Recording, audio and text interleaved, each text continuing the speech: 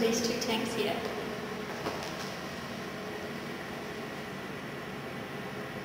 And then what do you do with it? It goes, we'll show you the process in a minute. One of our botanicals. So where does the coriander come from? It comes from Russia. And actually this year coriander's in quite short supply, so that's why it's all within the distillery grounds at the moment.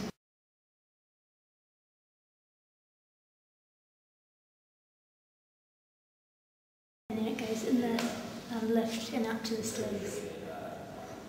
So these guys have weighed up what they need for the one distillation process, Yeah. and each one of those goes into one of the stills, does it? Yeah. So you're doing 2 tomorrow then?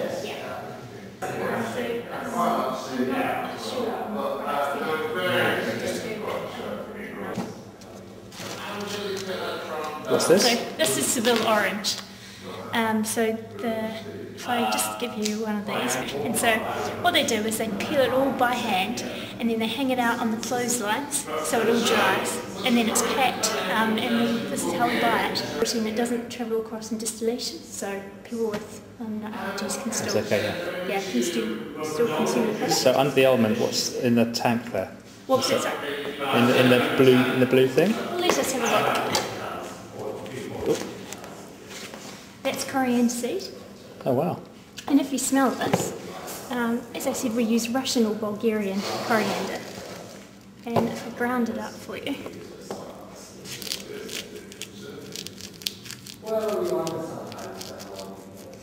If you smell this, it's really fragrant, sort of lemon kind of aroma, rather than Moroccan coriander, which is much more peppery, much more spicy. And if you smell it, it's got quite a woody.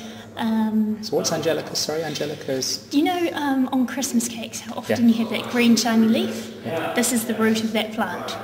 And so it basically gives sort of a bitter sort of a character to the gin. Licorice. Is this aniseed then? No, it's licorice. Licorice? Yeah. Wow. Hello.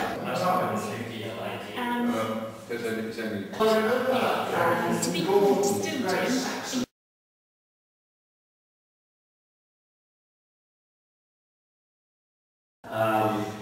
You smell that piney kind of flavour.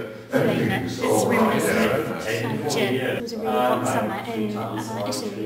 The juniper crop was much reduced compared to previous years, so we had to buy it really quickly because we buy first time, which is not for 2 years of production, just in case for some reason we can't get. And you could store it like that. It's like a lemony kind of fragrance to it, rather than... Yeah, it's quite different from the herb, isn't it? Yeah. Almond, and we use a bitter almond. From China, goodness me. It doesn't come from Yorkshire. No. Aromatic, floral sort of character to it.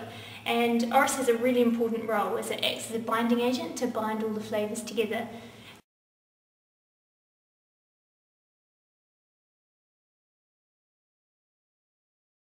Tomorrow, when the stills are turned on. And so that starts the distillation process. Right. You don't... 2 or 3 times a day. Okay.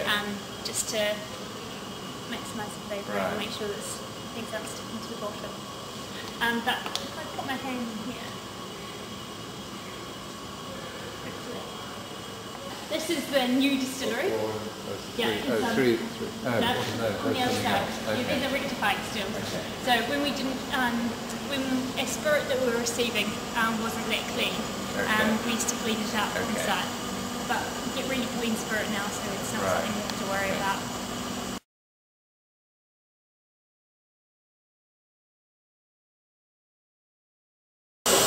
And it's coming through the spirit station alongside here.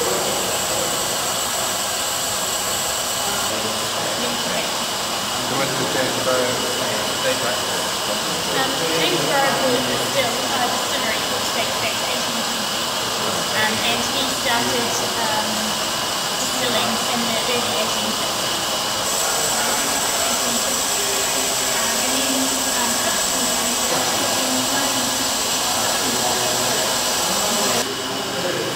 I'm trying to hold it and smell it.